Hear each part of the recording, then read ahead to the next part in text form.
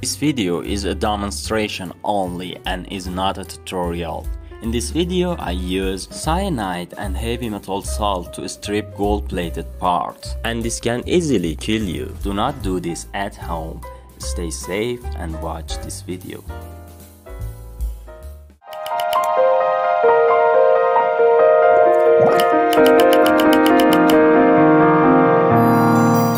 The gold-plated parts that I have collected from about 2 kilograms of mobile motherboard circuit. Now I want to weigh it to estimate better how much gold I can extract from this amount of gold-plated parts. I use my ball mill machine to break all glassy parts to increase chemical penetration into these parts. After filling the ball mill tank with the parts and steel balls, it is ready to turn the machine on.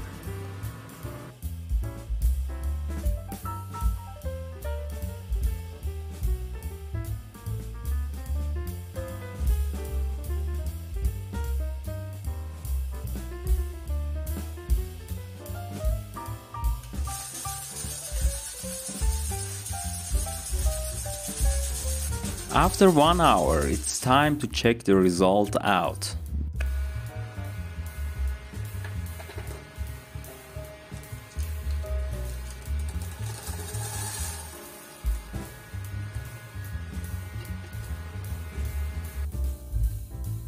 It looks great and all the brittle parts are broken. To separate the parts, we need a magnet to collect all steel balls. This is the camera part and the glassy part is broken and turned to the powder. A nice gold plating. Afterwards, we should prepare gold stripping solution. First I weighed about 6 grams of sodium hydroxide. And we need trace amount of lead nitrate, something around 150 milligrams. To make gold stripping solution, we need 2% concentration of cyanide. To make a 300 milliliters of sodium cyanide solution of 2% concentration, I weighed something around 6 grams of sodium cyanide. First I added lead nitrate and sodium cyanide.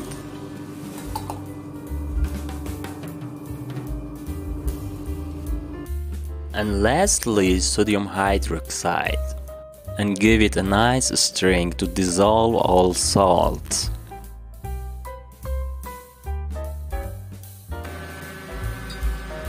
I pour the liquid to make sure all parts are covered.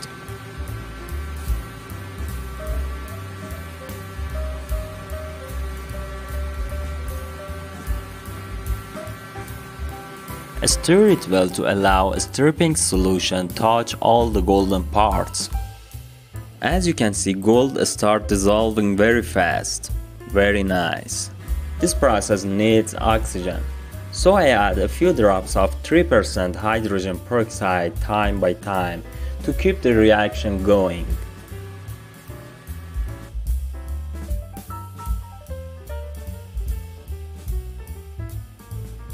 As you can see, after about 30 minutes, all gold dissolved. Now let's check out.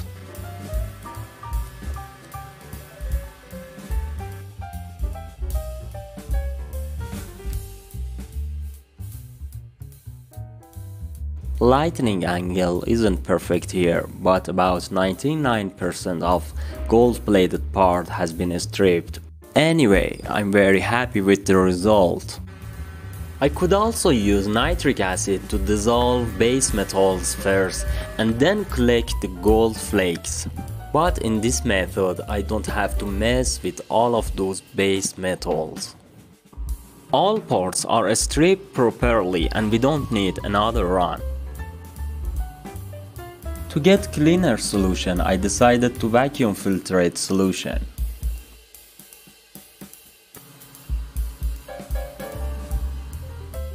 After filtration and before adding the zinc metal to drop the gold, we need to check the pH.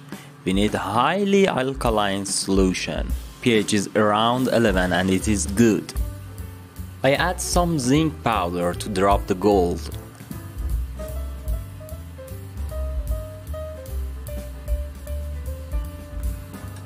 You may notice color change of solution while stirring the solution after adding zinc powder. Now we need leave the solution for 1 hour to settle down all the solid particles. Here we go, it is now ready to collect the sediment and going for another addition of metal powder.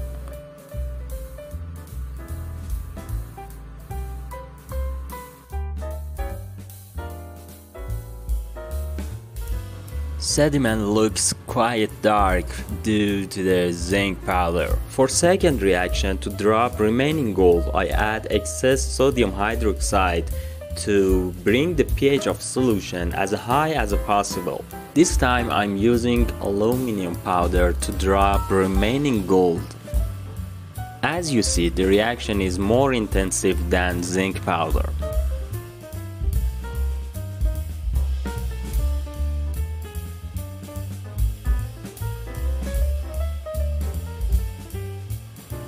This is some rinse aid solution of dishwashing machine that can help with precipitating the particles are stuck on the top of the liquid.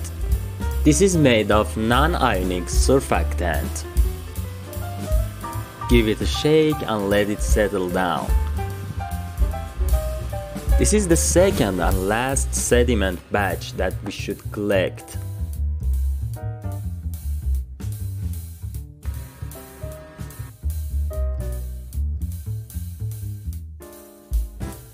Afterwards, we should filter 2 sediment batches through a filter paper.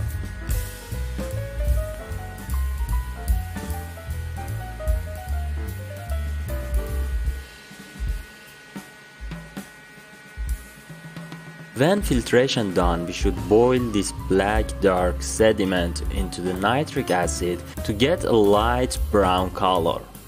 This will dissolve all aluminum and zinc powder that gold stick to. Boiling concentrated nitric acid in presence of metals like zinc starts evolving poisonous fumes of nitrogen dioxide. So we need a good fume hood with a scrubber to trap all toxic fumes and prevent exhausting the fume into the environment.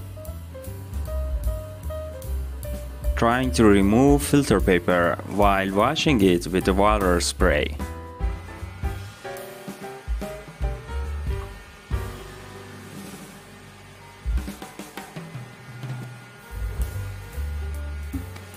You can see the liquid is getting lighter and lighter by passing the time.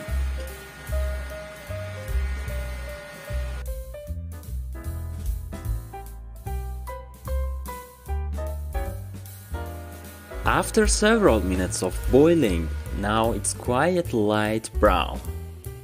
I add some water to dilute acid down and let it settle down. Then I transfer liquid to a smaller beaker to prepare for evaporation.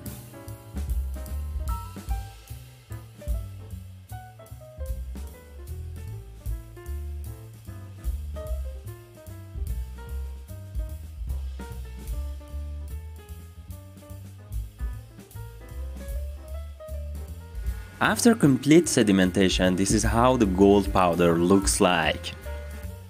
To evaporate excess liquid, I start with low heat and gradually increase heat. This way I prevent liquid bumping and losing some gold. Here we go, the powder is dried and ready to melt.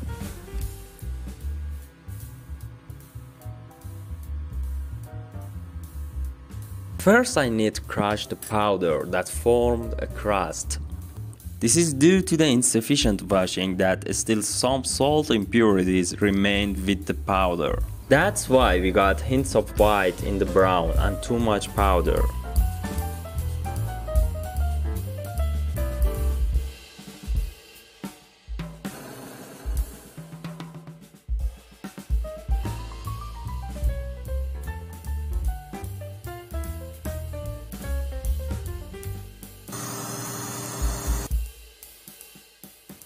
As you can see, we got too much molten salt because of impurities that I referred. And after about 10 minutes of heating, finally the gold bead shows up. It is not too much, but I think it was predictable for that amount of plated parts. Well, it is 0.07 grams of gold. And finally, this is how I dispose the cyanide waste. I've already added some aluminum polychloride to remove any contaminations like heavy metals to get a clean solution. I need the pH of solution to be around 11, so I can destroy the cyanide using bleach. This way cyanide turns into the cyanate.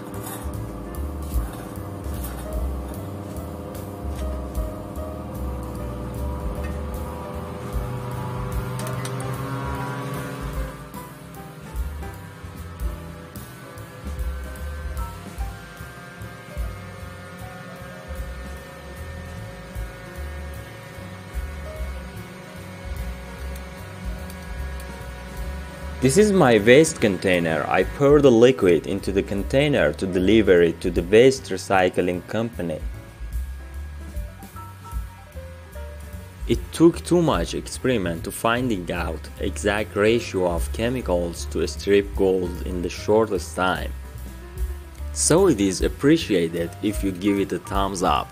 And if you like this video, please don't forget to press the subscribe button and stay tuned for more gold extraction videos. Thanks for watching.